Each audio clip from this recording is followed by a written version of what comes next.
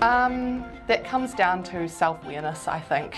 I know that my body language will reflect my mindset, so if I'm aware of how I'm feeling, then I can probably check in easier with how that might look on the outside and how I'm holding myself.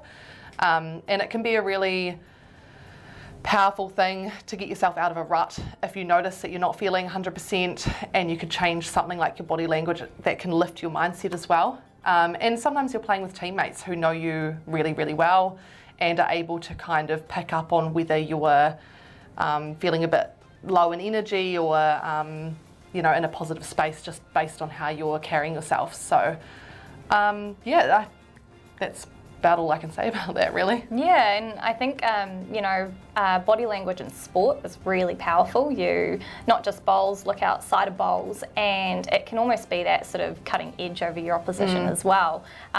You know, in the sense of if you want to come across tall and energetic, you can do that, you know, via your body. You might not be thinking it fully, but you know, fake it till you make it sometimes, and that can also play into your brain as well and give you that extra boost of adrenaline that you might need.